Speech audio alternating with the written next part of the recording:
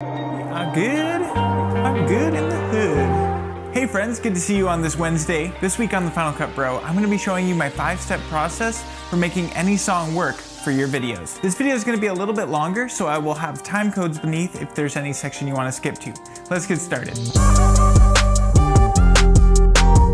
So here we are in Final Cut Pro.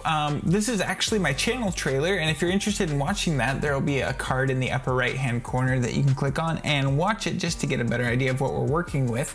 But today I just wanted to show you how I actually edited the music for this video. So to get started, we're going to come up here and find our music track. Now this is actually just a preview clip, and I will later put in the actual clip, but this is just a common practice in larger productions where you don't buy the song until you're ready for it. So this one actually has a watermark over it. You can hear Soundstripe. So I'll show you how you can edit the preview version and then later change it to the full version without losing any of your edits. So the first thing we're going to want to do is right click on this particular track, and we are going to assign the audio role of music. Now I'll show you why that's important in just a second. From there, we're going to click and drag this onto our timeline, and I have everything soloed, so we'll just push Alt-S to unsolo all of our clips. From there, we're going to want to work solely with our music track. So we're just gonna come up to the index, and this is why it was important to set it as a music track. We can actually disable the sound effects and the dialogue track and only hear our music effects without having to push Alt-S every time we want to edit it. We're going to actually want to create this into a compound clip before we do any editing. So if we right click, we can go up to new compound clip, or if you want, you can also do Alt-G. We're gonna just name that music track. All right, so if we listen to this song, let's see what we're kind of getting into. Soundstripe.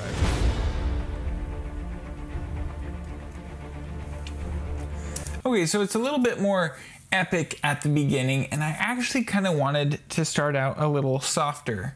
So unfortunately, the song starts out pretty big and epic, and I wanted to maybe start it off with some piano. And I looked around for a lot of music tracks that do start with piano, but I just couldn't find anything that meshed well with this particular track.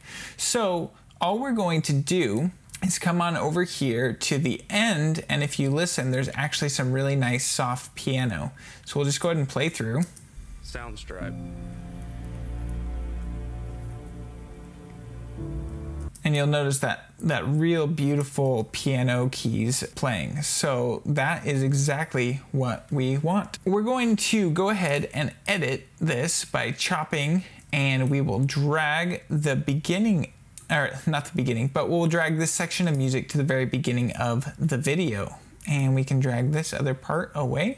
And you know what? We're actually going to take our music index and drag that up, and then we're going to push this button here, focus timeline on this roll, and then all we will see is the music tracks. Just a quick helpful tip. So now you'll notice that we've chopped the music, but if we open our compound clip, the music is laid out exactly how it used to be.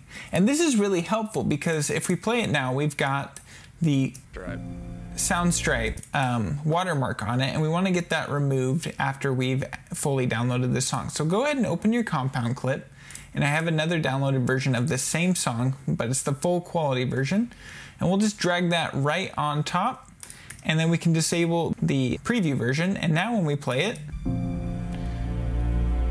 it's the full quality version without any watermarks, and we still maintained the edits that we did previously. That was something that always really frustrated me when I had to use preview clips. And so yeah, this is just a quick method I figured out on how to fix that. So let's go ahead and just play through part of this section, and I'll actually activate the dialogue and sound effects. Mesh together in an intricate dance to create both story and emotion. At age 9, I began making films to express myself in a visual manner. Okay, so you'll notice that the music track ends a little bit prematurely, and I really wanted it to carry through to the epic build.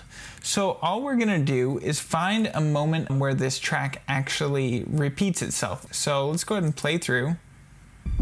Films now more. So that note is very similar to that note. They're actually the same note. So we're going to make our edits based off of that. So what we will do is come on in here, right where that piano note starts. Actually, I need to get rid of this so I can hear what I'm hearing. That's right where the piano note starts, so we'll take that.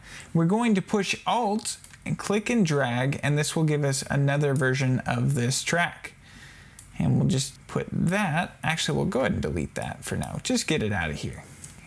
And we'll come on in here, and let's see how this matches up. It looks like it might be off a little bit.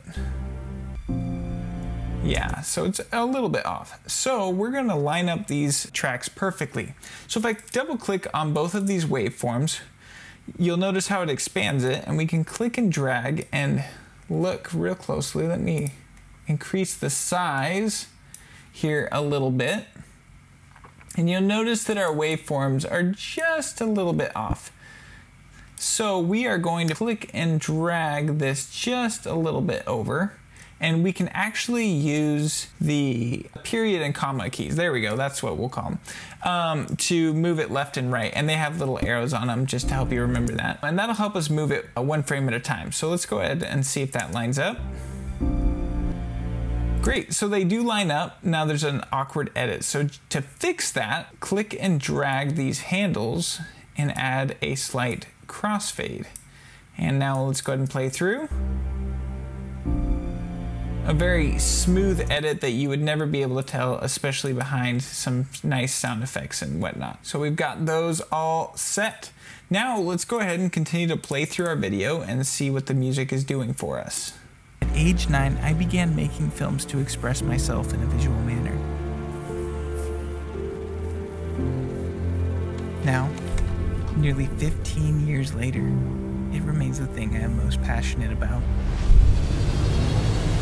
Yeah, we're off to a good start. So you'll notice in the song there's this kind of U-shaped thing happening, and this is where the really big epic build happens. Better express yourself. So that's the part of the track that I want to hit as our video starts to kind of, you know, take off. So let's go ahead and find the exact moment that those drums hit. We'll just deselect the dialogue and effects again, and we're gonna go through frame by frame using the arrow keys.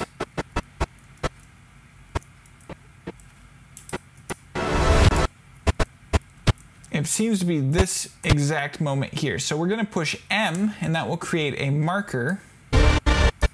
And I know, because I've already made this video, that I want it to hit right on this big explosion here. So we're going to click and drag our marker to right at that moment, and then I will reactivate it with V, and we'll just have a fade in, and let's just see how that's working.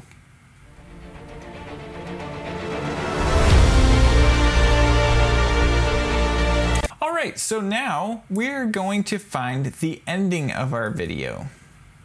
So if I come over here, we'll just play through.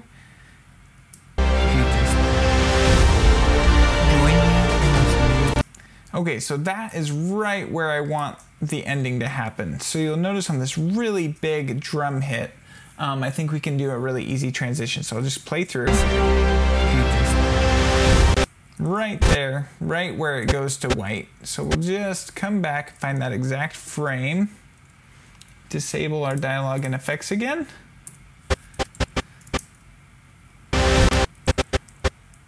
Right there, we'll push B for blade, and we'll cut it, and then we will come here to the end, which is typically a really great point for just finishing off your video.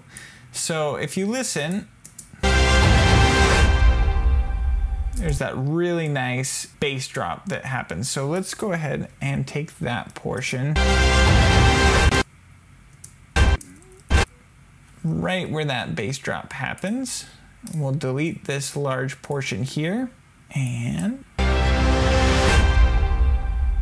there. there. It's got a nice ending. And then we'll just do a little bit more finessing here. So we will double click both tracks, and then I am going to add a few frames on this underneath clip, and we'll just add a little crossfade and another crossfade there, and let's go ahead and play through. Nice.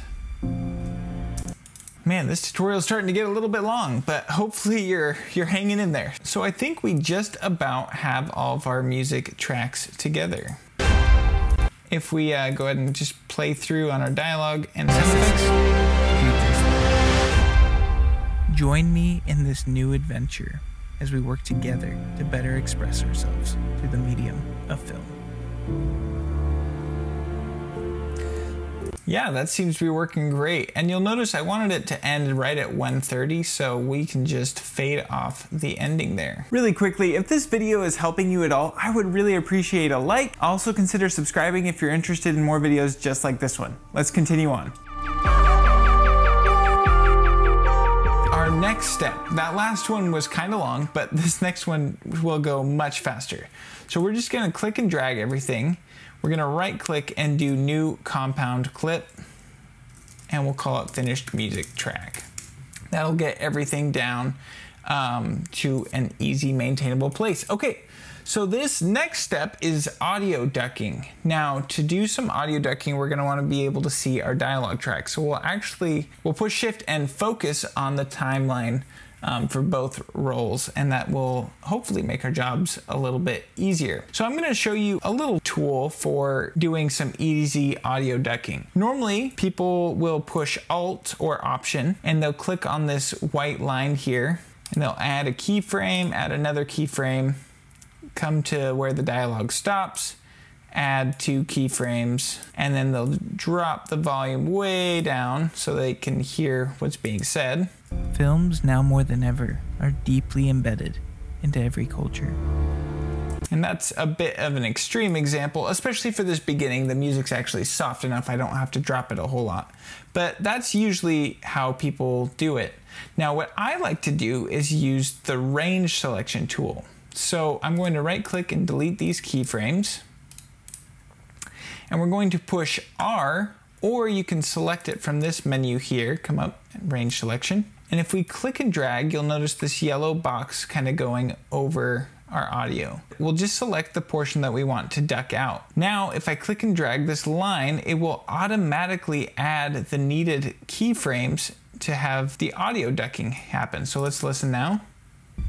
Films now more than ever are deeply embedded into every culture. So that's a really quick and easy way to do some audio ducking. Now let's come to a little bit more severe section to really hear the changes. So again, we'll make sure we have our range selection tool selected with R. We'll click and drag over this portion here, and we'll just duck the audio way down so we can hear what our dialogue is. I want to help you create films that express yourself to the world. So you'll notice the music's still a little bit loud, and I'm going to show you a tip for fixing that in just a little bit. We might be able to drop the volume just down to maybe 13, but there's some additional filters that'll really help. So we can just do that for all of these audio sections to do just that. So on this section, I'm not very happy with how the music comes in, so we're just going to do a little bit of finessing, and you can actually click and drag each of these keyframes around to really get it to where you want it. So let's go ahead and check that to do just that. Perfect. Join me in this. I like how that sounds.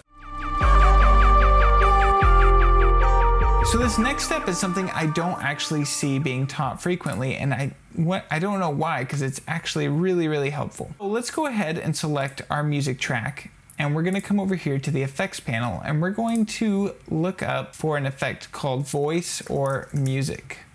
Now, I think this is found actually in EQ in the audio effects panel. So we're going to click and drag voice or music onto our music track, and you'll notice it blasted a bunch of it way too loud, but we're going to fix that. Come up here to your effects panel, and you'll see the amount, and let's go ahead and set that to 0. Now, on this portion where I start to talk, we're going to add a couple keyframes. We'll add a keyframe right before the music ducks, and then we're gonna add a keyframe after it's done ducking, and we will set this to something like -50. Now, we're gonna come to the end, we'll add another keyframe, and then add one more keyframe, and we'll set that to 0. Now, it's a little bit hard to tell what this just did, but I'll show you. So if we listen before, I will disable it. This is what it sounded like before. I want to help you create films that express yourself to the world. Okay, and this is what it sounds like after. I want to help you create films that express yourself to the world. Okay, so essentially what this filter did is something called EQ carving. So let me preface this with, I am not an audio engineer by any means. I just saw some tutorial videos and I'm just trying to do my best to explain it in a way that hopefully you can understand. So EQ carving works like this. If I go to channel EQ, we're gonna add this filter called channel EQ. And essentially, if we watch this, we'll add that. We'll push the analyzer and we can actually see what the audio waveforms are doing. We'll set that back to post. Okay, so we'll watch what the audio waveforms are doing here in the music. Okay, so typically the human voice falls, I think, somewhere between 85 and like to 50. Somewhere in there, I'm not exactly sure. But essentially what the voice or music filter does is it actually drags those frequencies down, which is where the human voice is. And essentially that creates more space for the human voice to come through without competing for those same sound frequencies. So I hope that explains it. I will link a video from Ripple Training who does a much better explaining it. And yeah, anyway, so what I like to do is add this voice or music filter over. And again, that's just adding keyframes wherever your music ducks out. And this will carve the music for you, adding a lot more clarity to your voice above the music without having to decrease the volume of the music further. So we'll just see how that sounds. And to provide you with the tools necessary to do just that. So we can actually increase the volume a little bit without having to worry about losing our voice. Let's see. And to provide you with the tools necessary to do just that.